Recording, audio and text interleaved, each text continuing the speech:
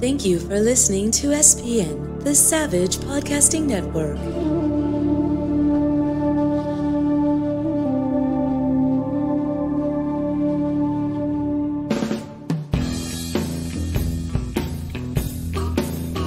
You're listening to The Stephen Savage Show on the Savage Podcasting Network.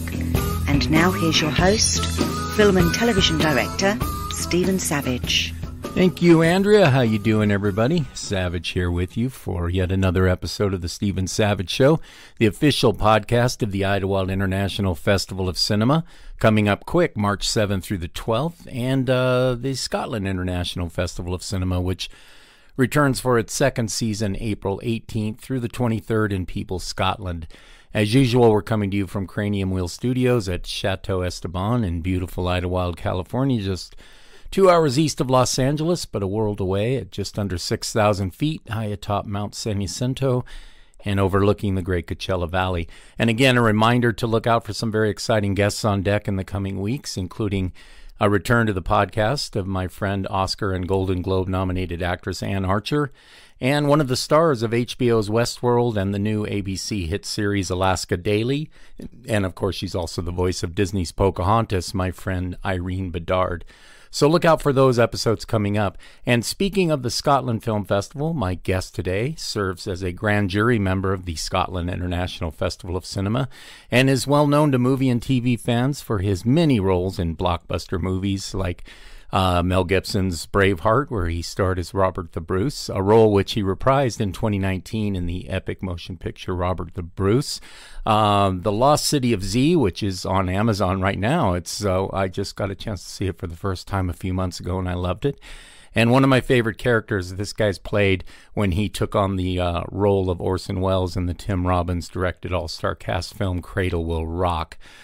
His many and varied television roles as well have made him one of the most prolific actors on either side of the Atlantic, and I'm just happy to call him my friend and have him on the show. So let me welcome in Scottish native and one of my favorite actors, and the one and only Angus Macfadyen. Angus, thanks for taking the time to come on, man. Appreciate it. No worries at all. It's good to sometimes chat. Yeah. Get it all out. just to allow yourself the freedom to just say what you feel. So where are you at the moment? I hear a lot of birds in the background. I know you've been bouncing back and forth across the pond a lot, but where are you calling from right now? Well, I'm on an island off the coast of Panama, where I've been living for the last 20 years now. Wow. See, that's nice to be able to have that kind of, the ability to just live somewhere like that where you don't have to be, I try to stay out of like Los Angeles as much as I can. It's not always possible, but I do. I know you've been spending as much time in your schedule as will allow with your little girl, and I know she's a big part of your life. So the ability to balance career with something as special as a young daughter and living on an island, that has to be pretty fulfilling for you. Yeah, I mean, I try to spend as much time as I can here. It's just beneficial for my health. You know, it's clean air and rainwater and the ocean.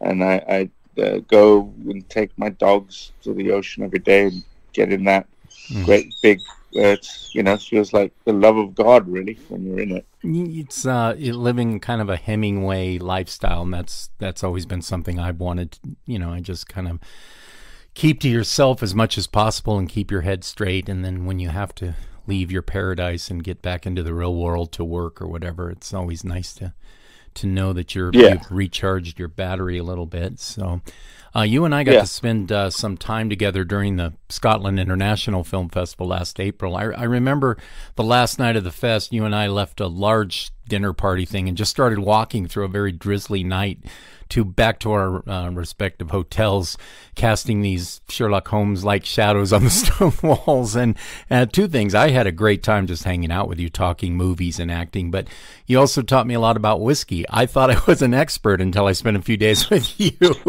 Oh, well, you were mixing it with Coca-Cola, which is it's just sort of, you can't do that in Scotland. Yeah, you changed my life when you hit me upside they hadn't told me to start that. Stop doing that. It was just like, get off the red label and, at least, with a single malt and like, just enjoy it. Yeah. Well, again, no sugar hangovers. That's right. I changed my ways. I did after that. But one thing I really liked was that the fact that, there's a few of my friends who are like this, but you're sort of one of those throwbacks to the old Hollywood a little bit, that old school energy, what I imagine the Humphrey Bogart, Walter Houston, Hemingway thing, as we mentioned, throwing back shots, talking, acting in pubs and out of the way little villages in the UK. I love that. And I found you were a kindred spirit in many ways. And I really had a great time that week. So thanks again for coming out to the festival. That was really nice of you. Yeah. Well, my acting heroes all belong to the old school. I love Albert Finney and Richard Harris and Anthony Hopkins. These guys who they were Peter O'Toole. They were great raconteurs. Not that I am one, unless you've got a few drinks in me. But it's that's the old school and those great performances by those guys back in the 50s, 60s, and going into the 70s, of course, is the golden age. And, it often feels like we were just born a little too late. Isn't that the truth? Yeah, that's absolutely the way I feel. I would love to go back and just spend an afternoon with Oliver Reed and Steve McQueen and just hang. I think that would be great. Oh, so. I don't know if I think I might draw the line at Oliver Reed. Oh, would you? It's so I think he and Keith Moon of The Who were of the same ilk, so maybe they were a little over the top, but still interesting stories. I like to start my interviews by giving my listeners a chance to learn about the background of my guests, and even though your diehard fans probably know a lot about your growing up, etc., some of my listeners, even those who know your work, of course, would be fascinated to hear about you. You've had a very interesting upbringing. You grew up basically traveling the world. If you don't mind, tell us about your beginnings leading up to your amazing acting career. What was growing up like for Angus Macfadyen? Well, my dad was in World Health Organization, which meant I spent 4 years in Africa, then 3 years in Singapore. Then I went to England for a year, just outside London. Then I was off to Australia, then the South Pacific, a place called, at the time it was called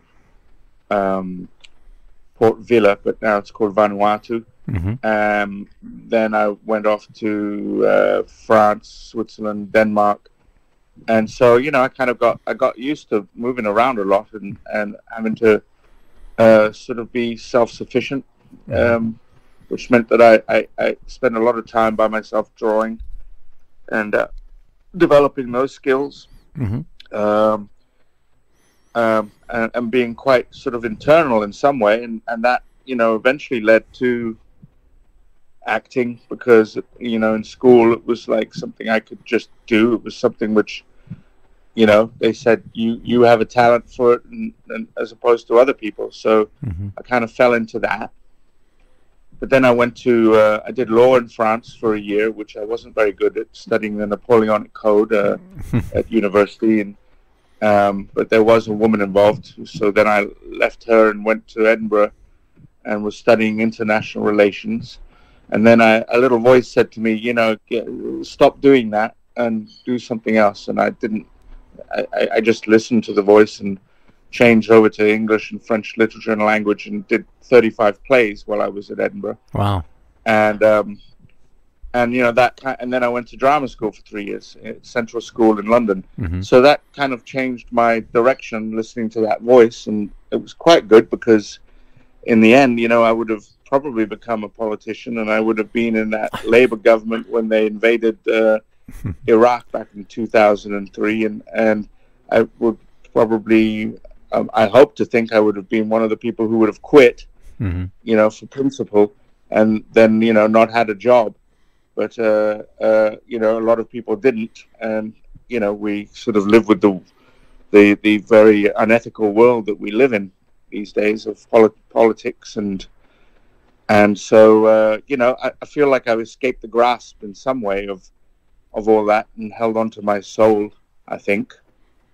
Yeah, I think that we're always drawn to what we're supposed to do. It's you're talking about studying in London. American actors are somewhat jealous of the training that British actors are exposed to. There's so many great acting schools in the UK. But was going to leaving Edinburgh and going to school in London, was that a happenstance, or was there actually a calculated thing that you thought London is the place I need to be? Yeah, I guess I just sort of went, I've done that now, and I really do like the acting, so I'll go to the school. And the major reason I went even to Central was it was the cheapest school. It was the best one. Olivier and Vanessa Redgrave and Jared Harris, just a lot of people went there. Mm-hmm. But, it was only £450 a year for the tuition at the time. Wow. Which was the cheapest place. So I went, I can afford that. I'll go and get a job in a pub and pay it off. Mm-hmm. And so, and of course now it's like £25,000 a year, Mm-hmm.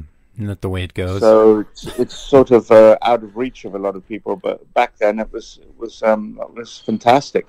And you were able to find a little room in a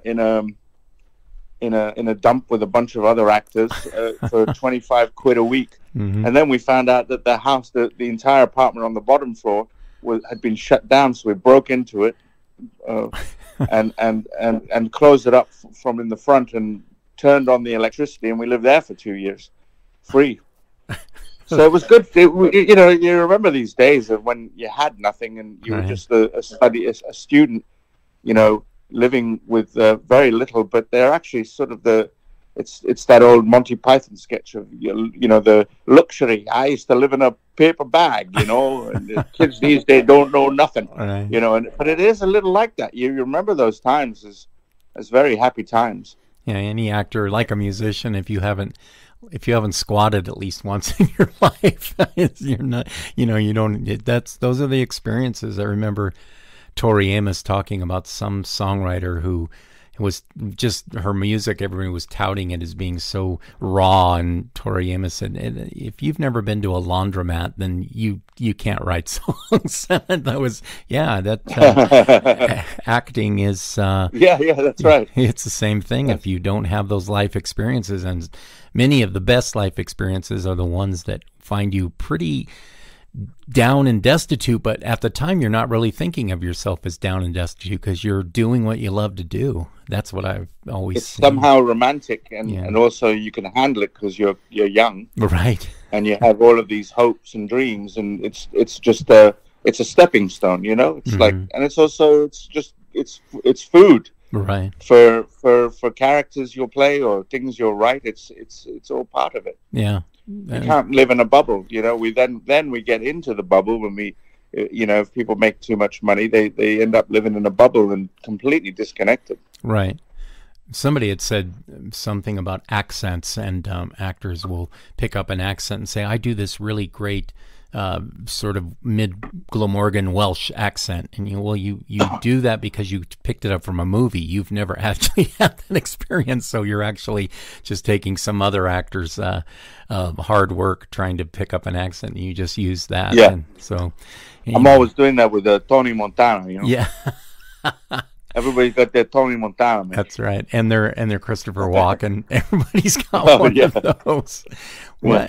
What was your first movie? And do you remember how that came about? I mean, it's so much different than doing stage work to all of a sudden find yourself on a movie set. What was the first film you did?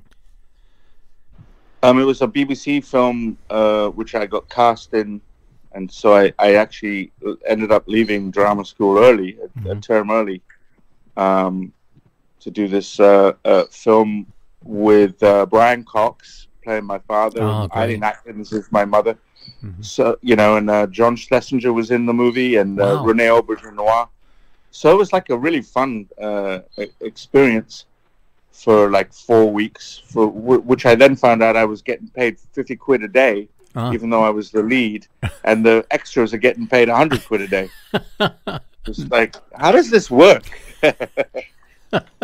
That's, yeah. I mean, it's so funny how like your first movie is your best training ground. You left school to do this movie, and you learn not only what a film set is all about, but you also learn the film business can be pretty brutal at times. Yeah. When you find out the extras are getting paid more and probably eating better. My audience, of course, is going to be interested in Braveheart. I know you answer these questions all the time, so I hope it doesn't get too hectic or boring or whatever. But I know everyone will want to know how that came about. It was such a huge, big budget, big box office epic, and you'd been doing movies, before that, of course. But it must have felt amazing. First of all, you're working with Mel Gibson, but to have such a pivotal role in the film as Robert the Bruce.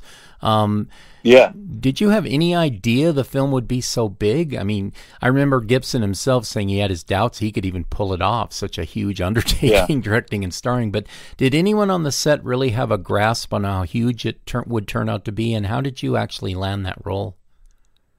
Well, I mean, we actually, I can't remember if we were maybe 2 months in or a month in, and they had this trailer where they said, come and see, we've edited together the ending. Mm-hmm. And, from me on the horse with all of the guys, right, and the sword being thrown and the char. And we watched like this 15-minute thing, and they had the music to The Mission on it by Ennio Morricone. right, and it was so moving, and we all walked out and went, wow, that's pretty special. Wow, we're in something here. right. Because we were all like, what the hell? And I said, yeah, but I mean, how are they going to improve on the music? And lo and behold, they did. That score is one of the greatest things that musician ever wrote. Right. So that's how we realized that we were in something special. I got the job. I went in to meet him. I hadn't worked for 9 months, and the casting director called me and said, now you're coming in for the English Prince, and I know you're not going to want it. You want to play Robert the Bruce. Right. You'll want to, but forget it. It's already cast. Mm-hmm. So I drank 2 bottles of red wine at lunch and got on the train to go over there, and went in.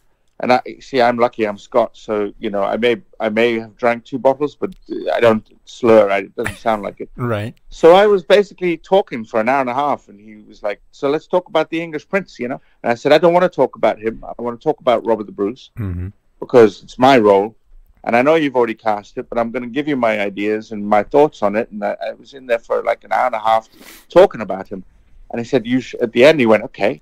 You sure you don't want to talk?" I said, "No, I'm good, thanks." Yeah. And I left, and kicking myself all the way home because I'd, just probably lost the job. Mm-hmm. And then I got a call 10 days later, come back. And he said, "You want the role?" And I said, "Hell yeah." And it turned out that the other actor who'd been cast let the day go by which he should have accepted the offer, so they withdrew it. Mm-hmm. Mel withdrew it and gave it to me because I'd convinced him. And the other guy was trying to get the role in the other Scottish film, playing the Tim Roth role. So he lost out on that too. Right. But he's done extremely well since. I'm not going to mention his name, but he's done very well. Well, no safety net sometimes is just the way to go. Yeah, you could have lost the role, but you didn't. So in hindsight, that worked out. Yeah. Having passion, people read that. Casting directors are just like anybody else. They'll have their certain ideas about what role, but when you bring passion to the table, they see it, man. Yes. So. Well, sometimes they're afraid of it. Like I've used it a few times again, mm-hmm, and I got several roles just sort of insisting mm-hmm, that I get a meeting, even though they didn't want to meet me. One was the Orson Welles film. The other one was the Ya-Ya Sisterhood. They just didn't want to meet me, and I insisted on a meeting. But it also doesn't work sometimes. I tried to get a role which DiCaprio was up for, was on the phone insisting on it, and it didn't go anywhere, and I probably scared a few people off. But you've got to be who you are, mm-hmm. and take chances. Well, yeah, I mean, I think that any successful actor will tell you that sometimes they've stuck their neck out on the block, and it's worked for them. And the times that it does work, even if it doesn't work 5 times, but it works once, and it turns out to work in a big film that you really love, well, who's lost there, you know? I know Braveheart was re-released to be more in line with the Oscar contention, and that turned out to be a great strategy too. Everything down the line with that film just seemed to be gold, you know, and it just had to been exciting to be such a big part of that film. It was definitely, he has a lot of passion. Yeah. I've never met anybody with as much passion as Mel. Mm-hmm. You know, he really puts it all on the line. And I've never seen somebody, one day he just didn't like the scene we were doing, and he shut down the entire production, and we sat down for 4 hours and went over the scene and rewrote it. And like the entire production shut down, and I've never, that was like 30 years ago, and I've never seen anybody do it since. Yeah. It's, to me, I've heard about, you know, actor friends of mine who've worked with Costner. It's the same thing. These actors bring that energy. It's their name's on the line, and they're going to make sure it's perfect. And it really elevates everybody else. You know, the performances in that is just phenomenal. That's funny, because I literally just worked with him, and it was so relieving, because when you work in TV, mm-hmm. There's always this sort of the time factor hanging over. Mm-hmm. You know, and not just that they've got that schedule to get the thing in 8 days, but they've got, you know, whatever the thing is, 42 minutes or 50 minutes of of each, you know, because they got commercials, whatever. So they, you know, they're always saying to you, speed it up. Can you do that, but just like faster? Mm-hmm. And, you know, you go, yeah, sure, because you want them to keep the scene in and everything, but it's always a bit soul destroying, you know? Yeah. And so it was great to go on this film with Costner, and he like walked through the beats for me, and I was like, I should take that long? And he was like, yeah, man. And I was like, cool, this is like, you're like telling me to like not say anything for 3 minutes in the scene, and like and not rush it. Yeah. He's like, no, don't rush it, man. Yeah. And it was like, oh yeah, we're making a movie. We're doing westerns here.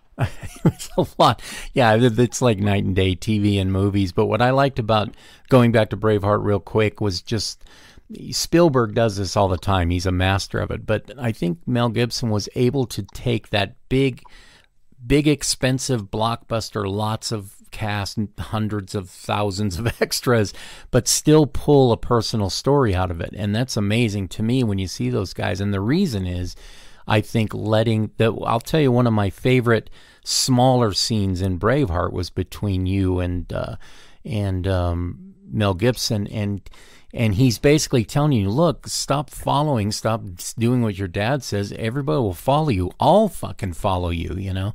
And there's a moment. That was the scene we rewrote. Is that right? The scene we rewrote. Your eyes in that, he just holds on you just to let the audience go, wow, he really touched this guy, which of course leads to the following scene when you know, the scene a few minutes later where you betray him on the battlefield. That makes that scene more powerful because of that moment.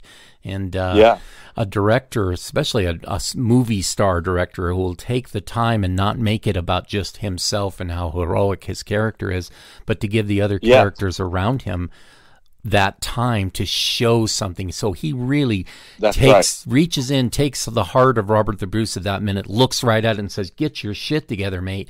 That's great. That's brilliant storytelling, I think. And, you know, he is such a pro that, you know, he's not only directing, producing, doing the rewriting and all of this, but also playing that role so that, you know, it would come to his takes, and he would never do more than 2. He would do 1, and he would get it absolutely right, whatever he was doing. Like the tear running down his face when he realizes I've betrayed him. He did that in the first take, and then he said, okay, 1 for safety, and he did it exactly the same again. Wow.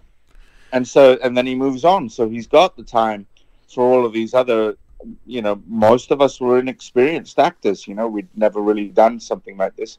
So he was creating, you know, carving out time for the rest of us by being a pro and not being egotistical or, you know, oh, what about me? You know, my performance. He kind of has an attitude, which is he actually kind of hates himself as an actor. Yeah. So he can't bear watching himself, and you know he talks it down, but you know he gets the job done, Right. and you know he knows what he's doing, but he doesn't see himself necessarily as a great actor and anything. You know, as we've seen, his real gift is in directing. Yeah.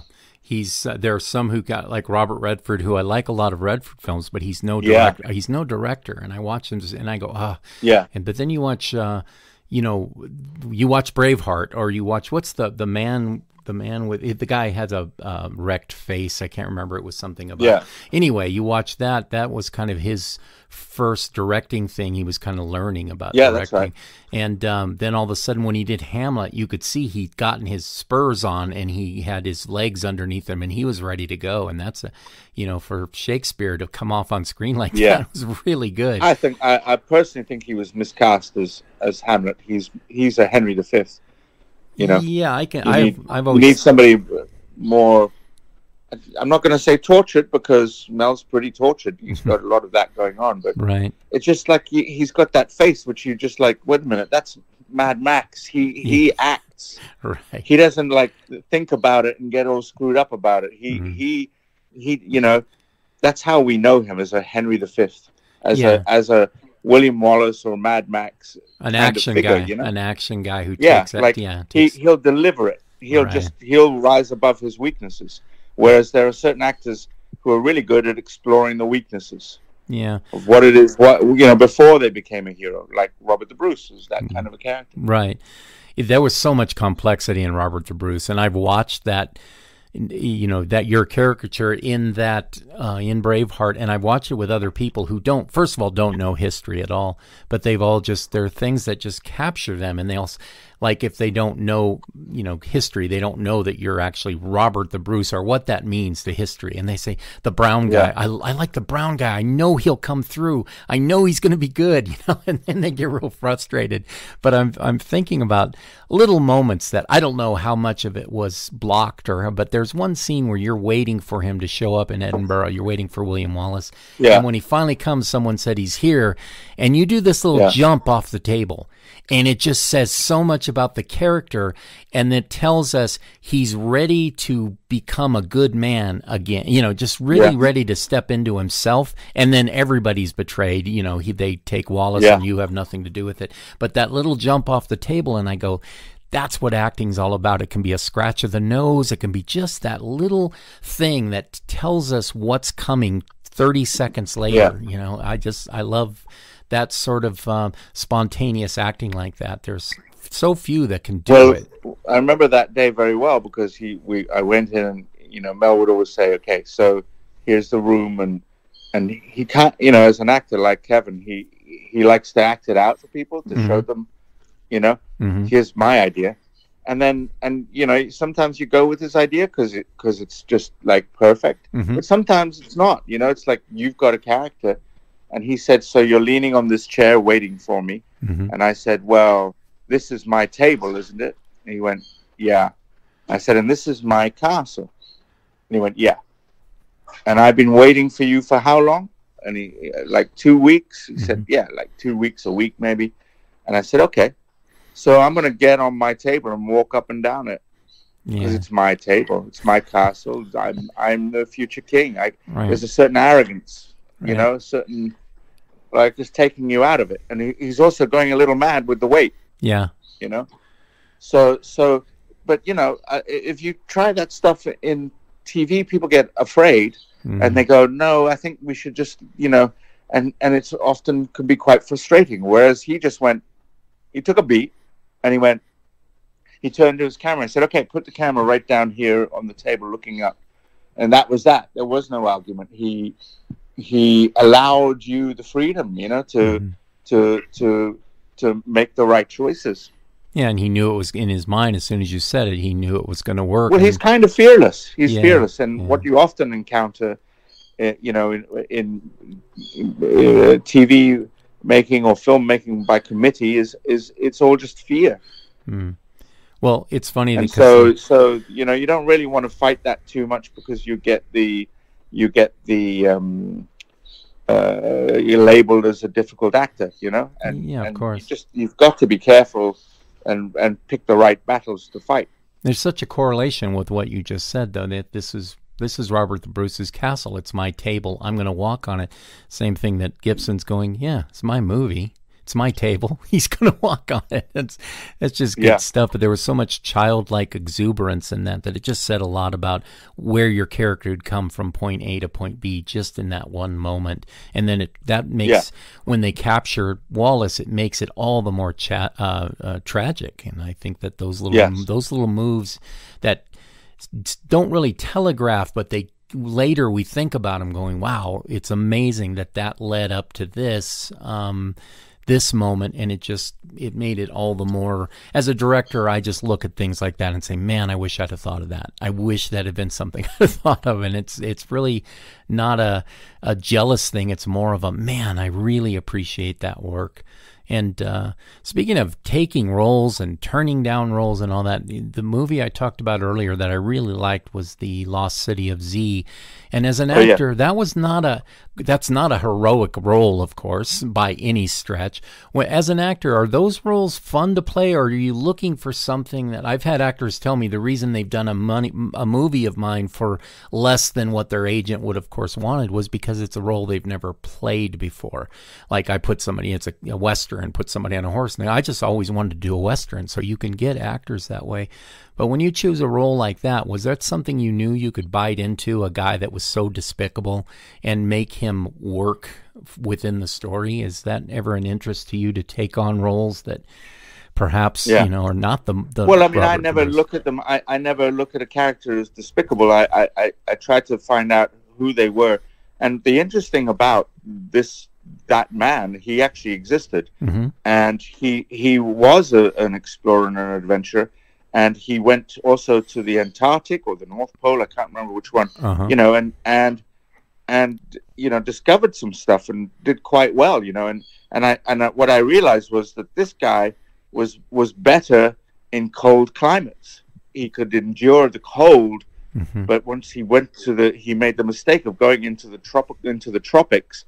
And he could not handle the heat. Mm. And it's a whole different beast, the heat and the cold. Mm-hmm. And people just fall apart in the heat, whereas they can handle extreme cold. So that was my, the entire thing of that was not ever thinking of him, just thinking of him as a human being who can't handle that environment. Right. And he falls apart. After watching your portrayal, I dug into the Wikipedia and everything else to learn more about that guy, all the the major characters in that story. But yeah, that's what sometimes storytelling we tend to make certain characters a little worse than they may have been, and that's an interesting point where you're saying this guy just had this aversion to the heat that he didn't even know that it would happen until he actually got into the situation. And sometimes history is not as kind to people as it should be because we don't think about things like that. I don't know if you got to spend much time with Leslie Patterson at the film festival. I know you guys were talking a little bit. Her film All Quiet on the Western Front, which she co-wrote and executive produced, 14 BAFTAs and 9 Academy Awards. Isn't that amazing? It's amazing for such a great person as her too, But she and I were we were talking about you and these future projects that we're lining up right now. She's got a couple she's shooting in the UK, and I have a couple I'm shooting here in the States, and we're both, just right now we're just in the process of developing like 4 or 5 together at the same time. And we were talking about you and getting to spend time with you at Scotland and everything really made me even more anxious to work with you. Watching your work on the screen is one thing, but just, I'm not a fan of these taped auditions. I like to see people come into a room, and I'm just more of a fan of that. But spending time with you like she and I both did, I'm just really anxious to get some work in with you, and you have a way of playing so many different roles. Orson Welles is so different from Robert the Bruce, and big hero of mine, and I thought you did such a great job especially your interaction with like John Houseman, and I just loved every bit of that movie. It was just great. But I like actors like you who just are able to kind of take the bull by the horns and bring something to the table and make each role a little different. And I'd like to dive in a little bit on Equilibrium, in which you star with Christian Bale and Sean Bean. I think Emily Watson's in that movie. Such a great cast. Interesting film. Kurt Wimmer was the director, I believe. How'd that come about for you, that film? And that seemed a little quirky for things that you've done in the past. And was that something that you saw the role and went, yeah, it's something a little different? I mean, I'm a little disappointed with that movie. I know a lot of people like it, and it was a precursor to many things which have been made since with that idea. But there was just something which missed for me in any case. That's interesting. I don't know what it was. It always I know it was a box office failure because they never did any. Right. They never did any publicity for it whatsoever, and they kind of dumped it. I don't know what the reason was for it. So maybe that's what really bothered me. I found it accidentally. After I met you, I found out. And I went and looked at the movie. So yeah, I didn't hear anything about it. I don't think they did any kind of push at all. No, nothing at all. But and this was Christian Bale was just sort of coasting the beginning of that wave, and so it seemed like a stupid decision. But it's had a cult following since, so it's done quite well. I've had a lot. But I do remember that I remember the Weinstein. We were about to start filming, and then there was some problem with the script, and Bob Weinstein turned up, and we had to all do a reading in a room. And maybe they were going to just cancel the whole film, and while we were all already in Berlin, and maybe that kind of set a sort of sense of paranoia to the whole thing. I don't know, because it was just sort of rude to make us, we'd all been offered the roles, and then we have to do a reading for Bob Weinstein in the room, who kind of looked at his script and never once looked up at anybody, and it just seemed all rather humiliating and demeaning. Yeah. I don't know. The business sometimes can be just so they're dealing with artists, and half of these suits are so they don't even know they're dealing with artists. They actually think that because they're the guys who bring in some money, they're the ones that people are going to see at the box office. Like, no, we're not here to see your money. We're here to see great performances and a good script. And it's a quirky film, but I know I teach first-year directors at AFI, and a lot of young directors, male and female, talk about that movie. Because Wimmer's off the wall. He makes a lot of the futuristic stuff and all that. But it's give the movie another look, because it may be because it wasn't pushed or anything. Nowadays, it's got a lot of interest. People, especially young filmmakers, seem to connect with that in a lot of ways. Really? Yeah. So it's I remember, because I was like, there seem to be sort of contradictions in it. Like, nobody's supposed to feel anything, but there's I can't remember the name of the actor who opposite Christian, and he's discovered that he's been keeping all of these books and paintings, and he's triumphant over it, but he's not supposed to be feeling anything. So why is he triumphant at that moment? Why am I screaming stuff when I'm supposed to have no emotion? Because we're all supposed to be on this drug. Yeah. So it's sort of like there were a lot of big loopholes, and the little puppy really annoyed me too. That was just too manipulative. Things. It's like sometimes when you see a script, you don't really see the how big the hole is, because it takes putting it on screen to see that it's a giant hole. Yeah. Where people just can't connect, because it didn't really appear to be that big on the page. I've watched movies like that. Now that you think about it, I mean, you've changed my mind. I hate that movie. No, I'm kidding. It's like, but there was a film called The Three Billboards in something. I forget what it was called. Oh yeah. I like that. I didn't like it at first. I had to go back and watch it again. There was so much. I thought Peter Dinklage was wasted in that movie. Such a fine actor, and he was just, it was like the director was a friend of his and threw him in because he knew he could, and he could ride that Game of Thrones Thrones wave or something. But oh yeah, I just thought he was wasted in that movie, and the ending didn't get me at all. And then I went back after hearing other people say, you really need to watch it again, and I did, and a couple things still bugged me, but overall I thought the film had much more merit than I had originally given it credit for. But speaking of Game of Thrones, I may be wrong, but I heard that you were offered something in Game of Thrones, but turned it down. Is that a complete lie or fabrication or what? I wasn't really available. It was unfortunate that I was doing a play in Los Angeles, which was paying me nothing. So my dates were didn't coincide. So there I was getting paid $100 a night for doing this play Medea, and I missed out on that. It happens, but you committed to something and you followed through, and what can you do? I mean, that's the way it goes. But I'm going to drop some names here because you've played alongside some very big names in Hollywood. It's like, what's my list here somewhere? Like Sandra Bullock, Matt Damon, Scarlett Johansson, of course, the aforementioned Mel Gibson and Christian Bale. Did you ever believe when you started out that you'd be working among that caliber of actors? Did you have that much confidence in yourself when you're squatting in some abandoned building? Yeah. Lots of people get the occasional walk-on or guest star term, but you've constantly been cast among some of the cream of the crop actors, if you will. And do you still look around at your career and say, wow, the kid's done all right for himself? And does acting in big Hollywood movies still hold a thrill for you as an actor? Well, I would say that I did have the confidence back then, even though I was living in rags. But you do it because you have the confidence. Like you surrender everything for your dream, and you say, I'm not taking anything less. So you kind of expect it. It's kind of a madness.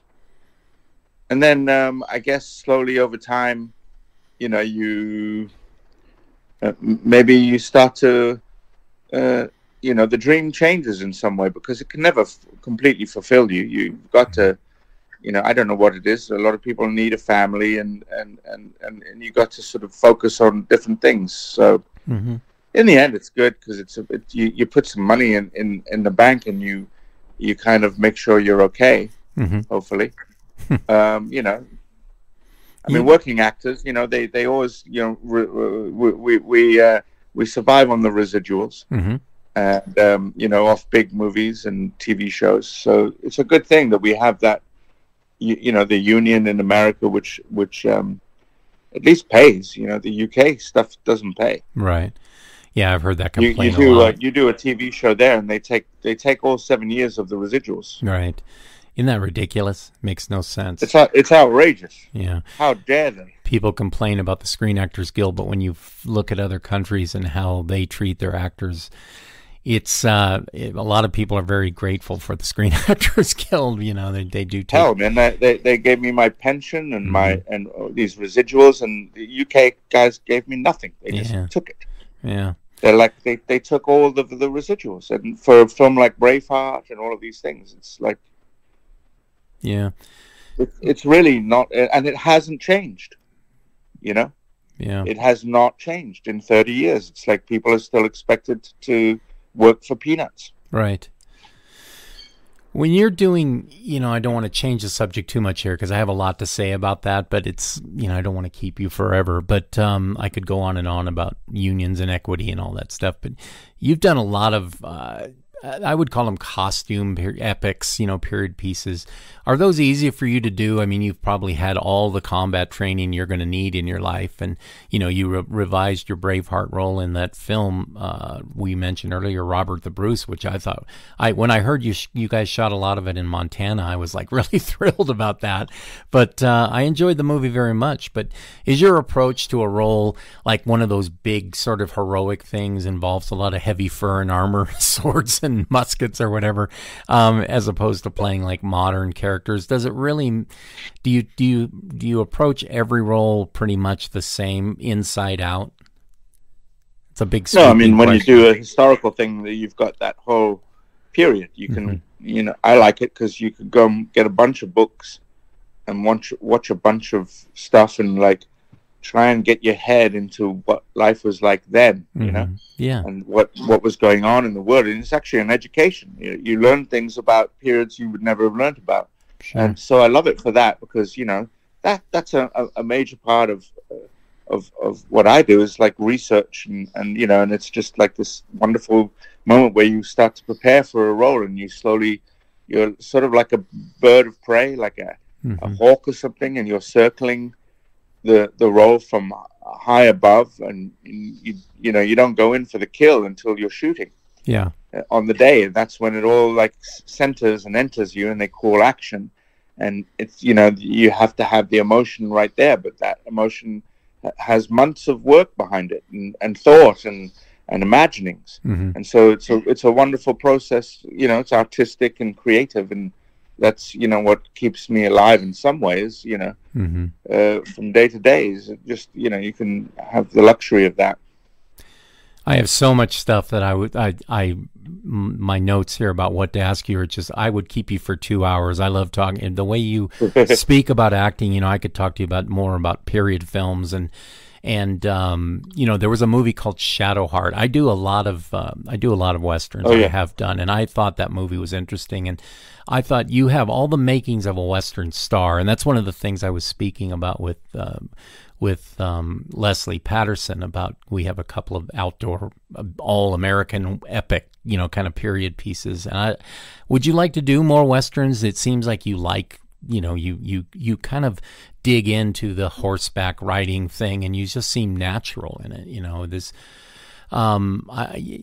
you just have that vibe. You have, it's almost, I don't want to say it, but I'm going to. You've got that American Western star vibe, and even, you know, there are actors, there have been British and Australian actors who have really pulled off American Westerns, and I think you're one of those guys that could do a lot of them and really do well. You just felt like, you know, you just feel like you've got that, again, that old school American Western kind of vibe to you. Howard Hawks would have loved you. He'd have cast you in everything. Yeah, thank you for saying that. You know, the John Ford school of, you know, I've done a few, and I really enjoyed that Shadowheart thing, playing the bad guy. And I just decided I was going to have fake teeth, that he had rotten teeth. Oh yeah, that's right. At the beginning, and then he changes them, and he gets these golden teeth because he can afford it. And it's all about the corruption of money and how it, you know, what it does, and it's literally in your teeth. And so that was a lot of fun to do. But I was doing that Kevin Costner thing again, and I had to drive from Salt Lake City to Moab to the location. It was like a 3-hour drive through wilderness, and I was just all the way just going, oh my God, people, you know, 200 years ago were like in these carts, you know, crossing this desert to get to places. I mean, the kind of people these were, you know, I don't think they really exist anymore, because, you know, people, you know, drinking Coca-Cola and eating popcorn, and, you know, you couldn't exist in those times. They were so hardened by the environment. And so it was that, you know, and I was thinking about that. And then you're sitting in Moab and you're looking at basically the face of God. And like, what does that do to a person to just be in that, you know, all day with no television and very little until, you know, you've got to build your hut, or, you know, get your food, go hunt or grow something. You know, that takes up your whole time. Those people were not modern people, but, you know, we now go and get our stuff in plastic at the supermarket. Yeah, you know, subsistence. The world has changed. Subsistence is something we don't really need to worry about anymore. Just that basic. Okay, well, I'm going to spot. We need the money to go and buy it. Right. Where do I find water? How do I get shelter? But we no longer have the skills to go and get it. Right. We've become sort of, you know, I don't know what the word is. Sort of almost infantilized by the world. Yeah. No longer. It's like I look around. It's like I wish I'd studied how to be an engineer or an electrician instead of doing what I did, because then I would know how to fix my washing machine and my heating and lights and cars, and, you know, that's so important in some way, you know, to be sufficient. that Apocalypse Now thing where Willard's sitting in the hotel room saying every minute I sit here I get weaker while Charlie squats in the woods and gets stronger, and you go, wow, that's America. Yeah, that's it. That's the Western world right now. That's it. That's it there. Yeah. I'm not because he's out of his environment. Right. He shouldn't even be there in the jungles. That's absolutely right. Yeah. You know, I want to talk next time you come on. We're going to talk about directing, because I know that's something, you know, you've done some. You directed a film called Macbeth Unhinged. I'm looking forward to seeing that. I haven't seen it, but I know, you know, when you talk to actors about directing, we were talking about Mel Gibson acting versus directing, and then doing them both. But we'll talk about that another time. But I just want people to know that you do write, you're a poet, and you just do you have a lot of layers to you, and I think most of my favorite actors are like that. There's no actor or actress that I like that is one-dimensional. You know, the great ones always have a many-faceted life, and I think you're one of those people.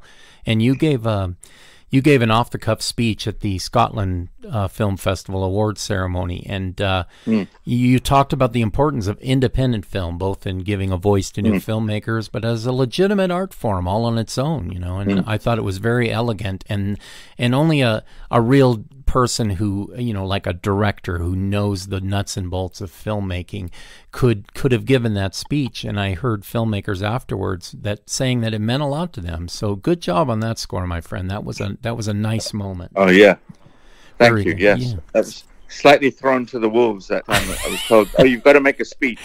I just called you up, and you're 5 like, minutes before. Yeah, thanks, man. I appreciate that. Well, that's about all the time we have for today. I actually held you a little longer than I promised, but I'm so grateful. And I could go on and on talking to you about filmmaking and acting, and I'm sure we'll have the opportunity in years to come. But if there's anything you'd like to end with, or anything your fans should be looking for in the future that you'd like to talk about on any aspect of your career, or is there any website we should look at, or social media? And can you give us the lowdown? No, I mean, I'm good. You're the best. Well, but you know, let's do the director thing next time. Yeah, we will. I'd love to have you back on, so we'll do that. Maybe in the near future. I'd like to continue this, because there are some guests I have that I don't want to put out a 2-hour podcast, so I do have to. I'm bringing Ann Archer back on for that same very reason, because we're going to talk about screenwriting and things, and we didn't get to talk on it before.